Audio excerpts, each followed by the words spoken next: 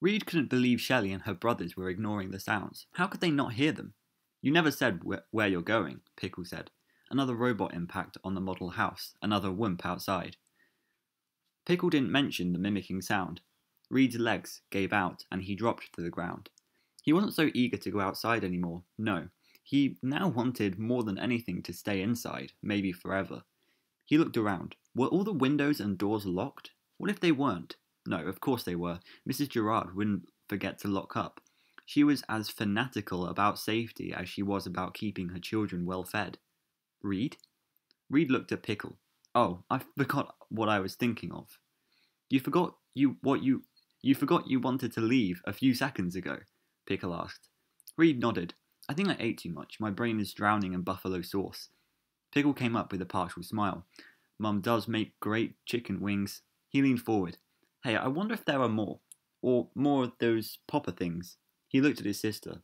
Hey, Shell, do you know if Mum put away any extra chicken wings or those popper things?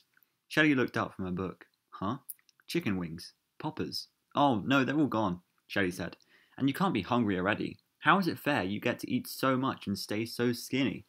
My life would be paradisiacal if I could eat like you with no consequences. Like paradise, Reed thought, in spite of himself. Ori had stopped ploughing the robot into the miniature house. Now he was circling the robot around the house at a dizzying speed. I can't help it if I'm hungry, Pickle told his sister. Well, you can't be hungry. Maybe you're just thirsty. I want a soda, Ori cried out. It was the first thing he'd said since he returned to playing with Pickle's robot. Hey, that sounds good, Pickle said. We don't have any, Shelley said. Why? Pickle asked. Remember? Mom read some article about the combination of carbonation and sugar. She discovered that our bodies process the mixture as if it was poison in the system. Right, I do remember that, Pickle sighed. We shouldn't let her read. All she seems to read are things that make our lives suck. Reed, who by now had wound himself tighter than Pickle's grasp of basic math, blurted, Your lives don't suck. Pickle, with an open mouth, turned to look at Reed. Sorry, Reed said, sorry.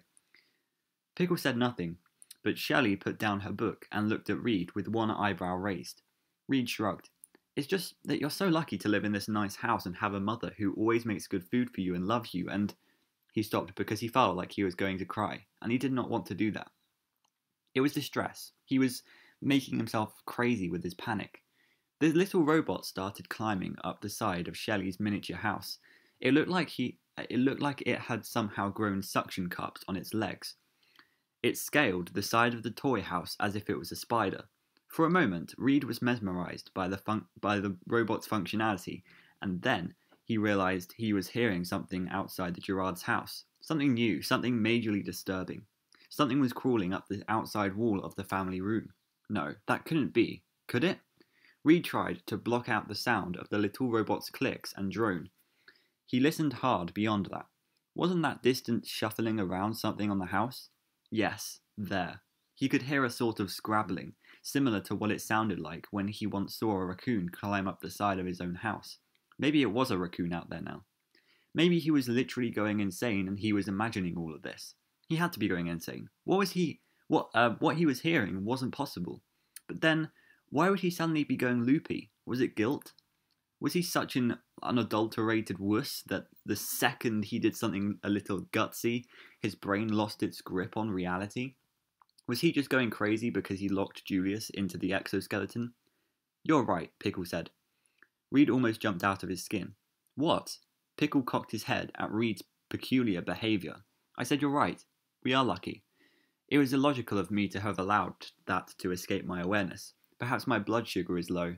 If I had a soda... We don't have any, Shelley repeated. I want a soda, Ori said again.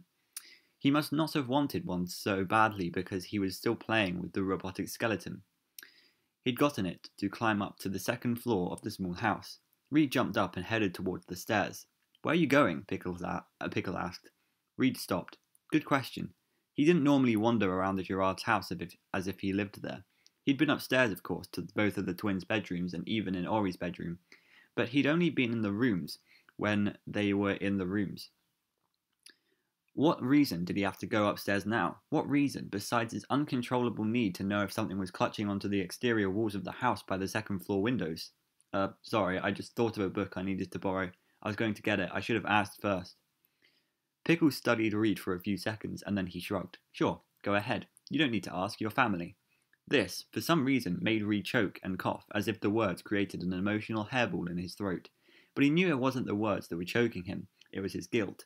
No one in the Gerard family would have done what he did to Julius, even if Julius was still just locked into his metal skeleton in the robotics classroom.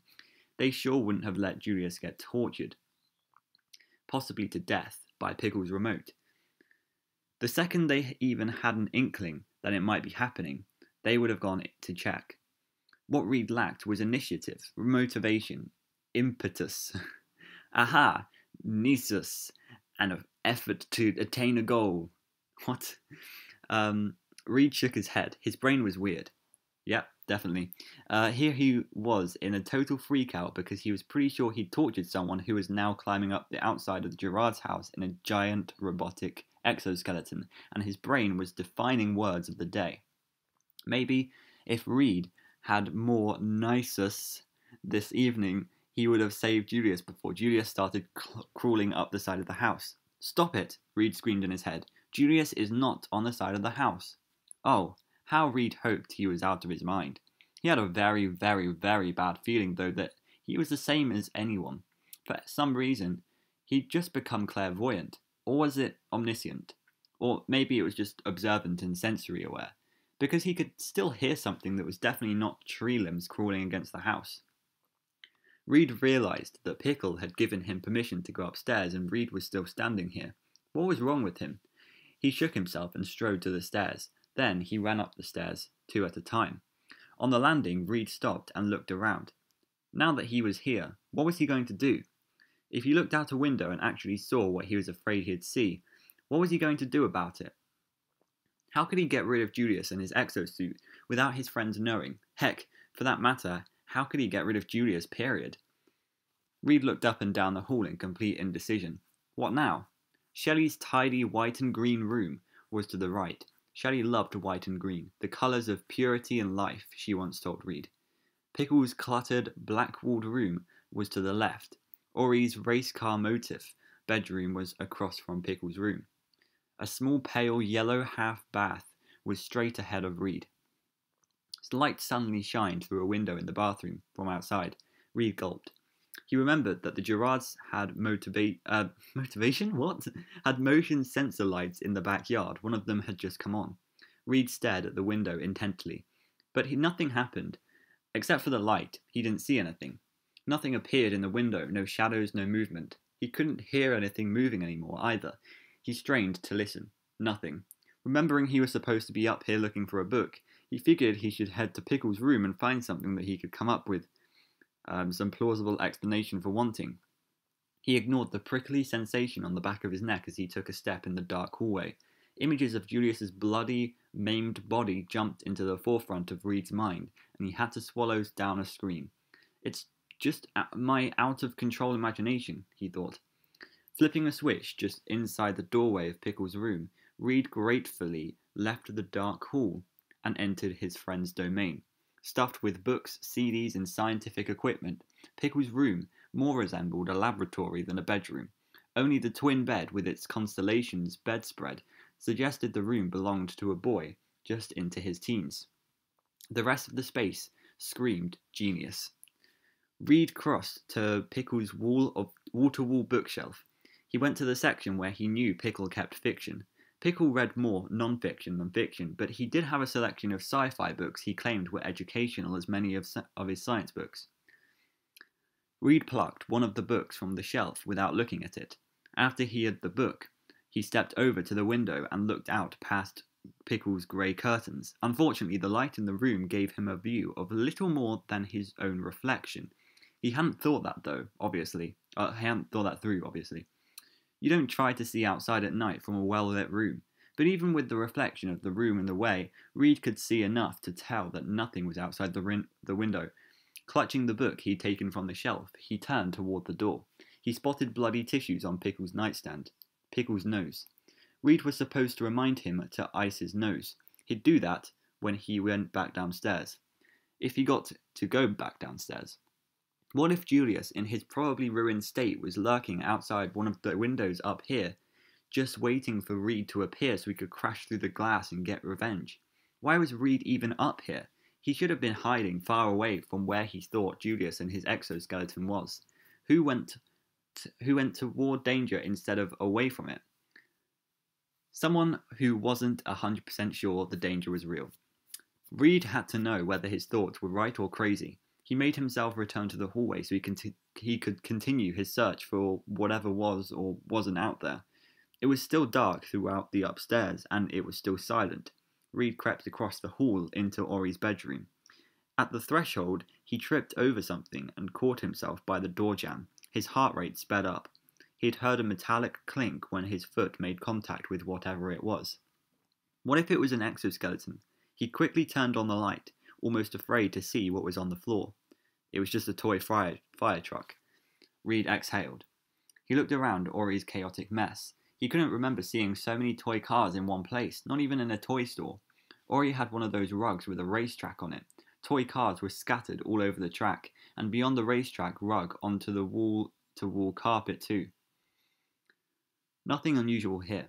A bright red shade with a cartoon race car on it was pulled over Ori's single window. Reed couldn't bring himself to open that shade to look outside. As he flipped the light switch and stood once again in the hall, it occurred to Reed that turning on lights hadn't been that smart. Not only did the interior lights impair his night vision, but the lights telegraphed where he was. If something was outside, it could be hiding when he turned on the lights. Well, that was just dumb. Why would Julius be hiding? If it was Julius outside, if anything was outside. Reed wasn't sure at this point that either possibility would bring him relief. Either there was a broken and gory monster clinging onto the side of the house, or Reed was just having a complete mental breakdown. Either way, he couldn't just stand here forever. Reed? Shelley called from the bottom of the stairs. Reed froze as if he'd been caught reading her diary or something. Yeah? His voice broke. We're going down to the corner to get sodas. Do you want to come with? No, that's okay. You go ahead. I'll stay here if that's alright with you. Sure, just don't go in Ori's room. You'll probably break a foot on one of his cars. I'm pretty sure he has some kind of vehicle assembly line in his room. Shelley snorted when Ori protested in the background. I do not. Wait, what's an assembly line? Reed smiled. For a second he felt almost normal as he listened to Pickle, Shelley and Ori head to the door. Oh, Reed, Pickle called again. Reed went rigid again. He cleared his throat. What?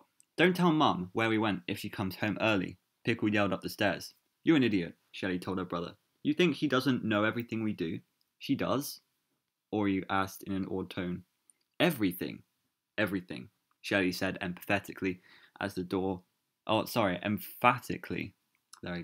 That's a new word. Shelley said emphatically as the front door opened. Reed listened to the stomps and shuffles of his friends leaving the house. The door slammed. He waited. He heard the lock slide into place, and he said a silent thank you for the way Shelley had adopted her mother's safety consciousness. At the same time, he became ultra-aware that he was completely 100% alone in the Gerard's house. If what he thought was outside was indeed outside, this could be bad for him. Really bad. What if Julius had been waiting for an opportunity just like this? But why? Why would Julius wait? If he was a lacerated monster, wouldn't he just want to kill anything in sight? Wait, now Reed's brain was really getting way out there. Just because Julius might have been mangled by the exoskeleton Reed had locked him into, and Ori had inadvertently made it do things that tortured Julius with mind-crumbling pain, didn't mean Julius had suddenly turned into a killer. He was still just a kid. Maybe a horrible kid, and maybe now even a badly injured kid, but just a kid. But was he just a kid? Not really. Julius was a really mean kid. Reed would never forget the day Julius first showed up in his school in 3rd grade. He wouldn't forget it because that's when his own torture started. Julius had been tormenting Reed for 6 years. Julius seemed to thrive on humiliating other kids, and he seemed to get downright euphoric when he hurt them. For all Reed knew, Julius was already a killer.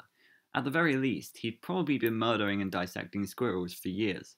So if Julius was now in unspeakable pain because of what Reed did, it made sense that he'd been even more homicidal now.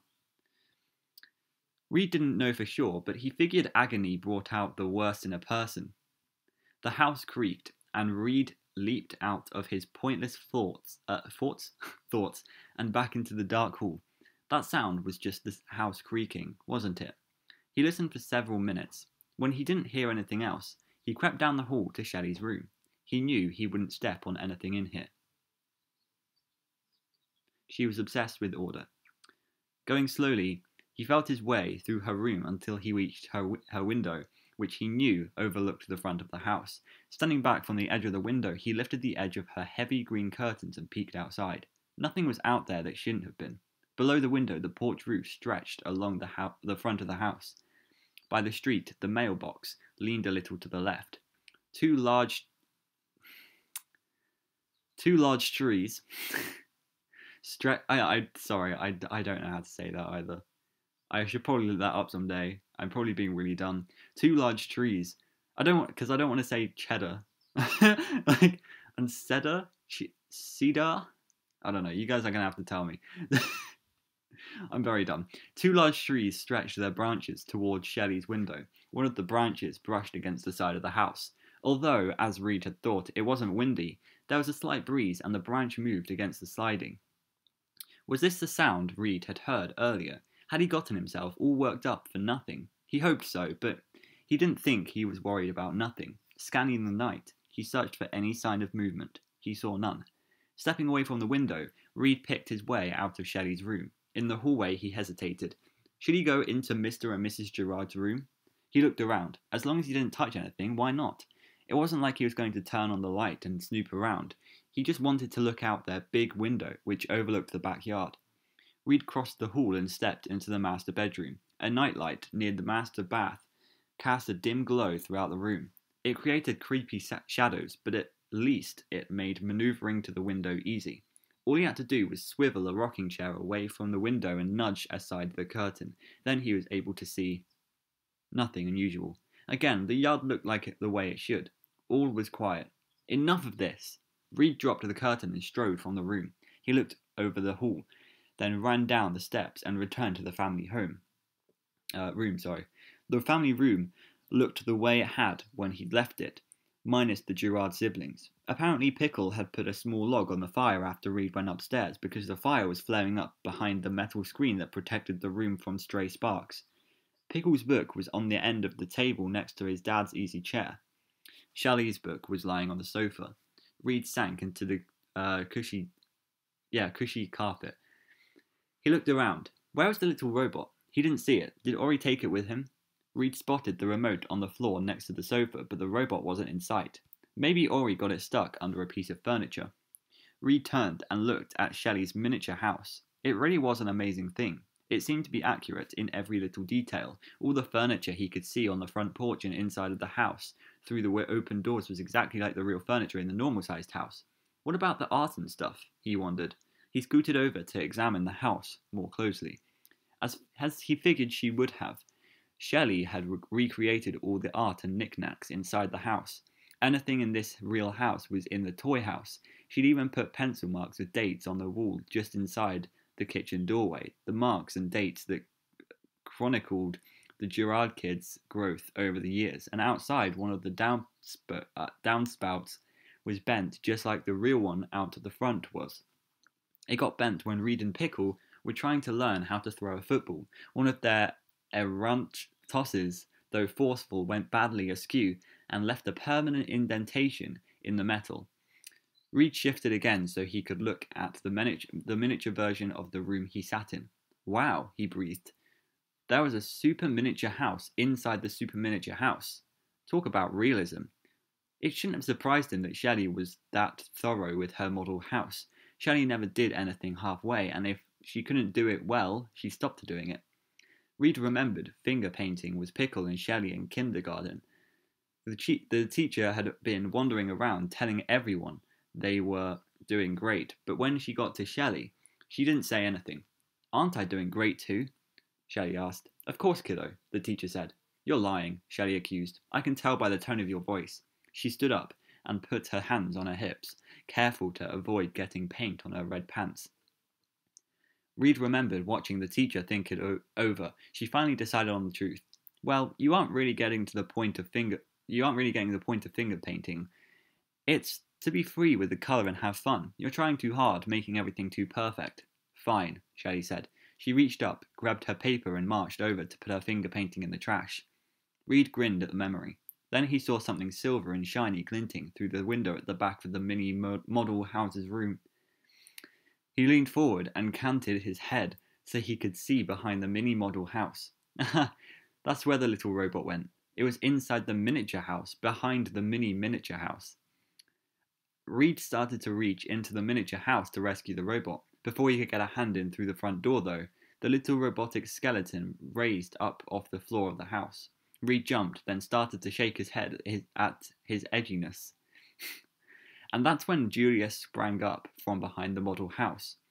Reed scrambled backward, screaming. In his mind, he called what he was seeing Julius because his vivid imagination had prepared him to see the way he looked now. But Julius didn't look a thing like Julius. He was, in fact, exactly what Reed's mind had known Julius would be. Now nothing more than a fleshy octopus-like mass of pulpy limbs attached to a metal frame. Julius could no longer be called a boy. He couldn't be called human. Reed wasn't even sure Julius was alive. Yes, Julius moved, but Reed didn't know if that was Julius initiating the movement or if his corpse was being controlled by the metal framework latched onto Julius like a loathsome external parasite. Julius's face was slack, so there was no life there. It was slack because it looked like the bone structure of his forehead, cheeks, and jaw had been pulverized. His features were so distorted, he resembled some kind of crudely sewn cloth version of himself. No longer framed by wavy blonde hair because that hair was now sticky and stringy with congealed blood. Julius's face was like a repulsive doll's face, a doll much worse than Alexa's baby doll, with the staring black eyes. Julius's eyes were 1,000 times more disconcerting than empty black ones. His eyes had rolled back in his head, so all that he was showing was the whites, the murky, cloudy whites. Those ghostly whites made him look like a sightless zombie. But like a zombie, Julius, alive or not, was moving. He was moving determinedly, toward Reed. Reed willed his legs to work, and he struggled to find his feet. Looking wildly around the room, he tried to decide on the best escape route. The windows? They had a complicated latching system. He wouldn't be able to get them open in time. The doors? Duh. Reed ran toward the French doors. He knew they had a special lock, the kind that required keys on the outside or the inside, but the key was kept near the door, wasn't it? He scanned the area near the door. No key. He realized he had no idea whether Gerard's kept the key, and he had no time to look for it. Turning, Reed ran toward the entryway. The Julius thing scuttled out from behind the miniature house and tumbled across the floor after him. Reed tore through the archway, rounding the corner and heading to the front door. Before he could get there, though, Julius sprang to the ceiling and skittered past Reed to block his way to the front door. Reed didn't pause to consider his options. He just raced up the stairs. Glancing over his shoulder, Reed watched in horror as Julius and his metal frame flailed, crushed limbs grotesquely to catapult from the entry ceiling to the stairway wall. The Julius thing scaled the stairway wall as Reed ran. Reed was barely able to stay ahead of his pursuer. Oh, I keep messing up, and it's annoying me. I'm sure it's annoying you too, I'm very sorry. At the landing, Reed got a glimpse of Julius leaping to the ceiling again. Reed turned, aiming for Pickle's room. His plan, if you could call it that, was to use Pickle's scientific equipment as weapons to keep Julius at bay while Reed escaped out of Pickle's front-facing window. Like Shelley's, it was all over the front porch roof, so Reed wouldn't have to drop 2 stories to the ground. Although at this point, he'd have dropped multiple stories if it meant getting away from Julius, or what was left of him. Feeling something at the same time rubbery and sharp nick his shoulder as he tore into Pickle's room, Reed managed to get the light on as he entered. He grabbed the first piece of equipment he saw, a big and heavy microscope, almost too big and heavy for him to lift. But he managed. Once he had the microscope in his firm grip, Reed turned and swung blindly out in front of him. He was sure he'd connect with Julius because Julius was right on his heels, but Julius wasn't there. Reed looked around desperately. Where did Julius go? Reed looked up. The Julius abomination dropped off the ceiling and landed on Reed before Reed could swing the microscope again. The impact knocked the microscope from Reed's hand. It tumbled across the room as Reed screamed and tried to squirm out from under the horrendous combination of hard and sharp metal and squishy, clammy, destroyed body parts. At the same time, he tried to hold his breath, because the Julius thing smelled dreadful. It smelled like blood, putrid flesh, and stale sweat. It was dripping on Reed, too. Julius's flesh and his no longer stylish clothing, perforated by puncture wounds caused by jutting, cracked bones, was smeared with dried blood, and his body was seeped flesh blood too. Galvanized by his revulsion, Reed struck out at the metal and flesh that attempted to engulf him. He fought with all the strength he had, and some he'd obviously gotten from someplace else. At first, Reed thought he was going to be able to get away. Julius's hands didn't work right, and they couldn't grip Reed firmly. Reed managed to slither out from under Julius, and he stood, preparing to race around the bed to escape out the window. But what Julius lacked in coordination and grip, he made up for in speed. Reed made it halfway to the window, but then something caught his foot. No, not something. Julius saw his frame or both. Reed looked back at the combination of metal and tissue that coiled around his ankle. "Let me go!" Reed yelled. Why did he waste his breath? Did he really think a shouted command would stop whatever Julius had become? It wouldn't have stopped human Julius. It sure wasn't going to stop this version of Julius. Reed kicked out, and his foot slipped away just a little. But then Julius clamped down harder. How? How was Julius able to grip anything without working bones? It didn't matter. Reed was just distracting himself with all these irrelevant thoughts. He was trying to put off the inevitable. Reed wasn't going to get away from Julius, not even if he made it to the window. Julius was now powered by a robotic framework a mere human couldn't defeat, especially if that mere human was Reed. Plus, Julius now seemed to be supercharged by the monstrosity that he'd become, and that monstrosity had been born of the kind of emotions that propelled humans past their usual limitations. Emotions like pain and fear. Emotions like rage. Julius's rage was more powerful than Reed's guilt. Reed didn't stand a chance, but still he tried, kicking his feet as if power swimming against the tide. Reed army crawled across the rug. He willed himself away from what held on to him. He imagined himself going through Pickle's window and jumping to freedom. Reed let out a banshee-like cry and yanked his foot from Julius's grasp. He staggered to his feet and turned toward the window. Before Reed could take a step, though, Julius was on him again. This time, Julius fell fully onto Reed, and they both went down on Pickle's bed. Oi oi. Reed was pinned under Julius's hideous remains and the metal frame strapped to them. Reed inhaled Julius's stench and gagged. Even as he gagged, he cried out, "Help!" Whose help was he calling for? No one else was in the house. Would the neighbours hear? Reed's face was just inches from Julius's lifeless eyes and sagging mouth. Gagging again and whimpering, Reed turned his face away from the horror above him. He shut his eyes as if he could make his macabre, or I can never say that word. No, it is macabre, right? His macabre attacker disappear by pretending it wasn't there. His heart pounding so loud he could hear little else. Reed bucked and lurched, trying to free himself from the thing, but he wasn't strong enough, even though Julius didn't seem to be gripping Reed in any way. His weight alone, along with all the metal framework, was enough to pin Reed in place. Reed was trapped. Practically hyperventilating in shock and fright, Reed forced himself to open his eyes and look at Julius. When he did, he was sorry. He immediately closed his eyes again. He couldn't stand looking at the milky white, irisless eyes staring down at him. Or were they staring? Reed didn't know if Julius was conscious. How could he be, with his bones crushed into smithereens? It was more likely Julius was dead, and the movement of the thing he was strapped into was caused by some kind of short in the system. Maybe the interference of Pickle's remote had so badly fried the exoskeleton systems that it was wildly functioning on its own now. Something dripped into Reed's face. He had to open his eyes. It was worse not knowing what was happening above him. Reed opened his eyes. Okay, maybe not knowing wasn't worse. Blood was pooling in the spongy mass of what used to be Julius's face. It looked like a misshapen sponge that had been used to clean up a massacre, and now it was dripping its warm, wet contents onto Reed's cheeks. The previously cream-coloured scarf looped around Julius's neck was saturated, too. It hung down toward Reed like a dead animal in a slaughterhouse, mesmerised by now how of the whites. Sorry. Mesmerised now by the whites of Julius's eyes bulging out from between long blonde lashes, Reed couldn't turn away from the malformed thing above him. But he still struggled. Grunting, he shoved upward with all his might. It did no good. It was like the weight of 100 cars pinned him down. Please, please, Reed whispered. I'm sorry. I'm really sorry. I didn't know this was going to happen to you. I just wanted you to be locked in overnight. I didn't want this to happen. He knew there was no use in begging, but he couldn't help himself. He opened his mouth to say something else, but that's when the question of whether Julius had consciousness was answered. Julius shifted downward to press his heavy, seeping mass against Reed's mouth. Reed could no longer speak, but he could hear.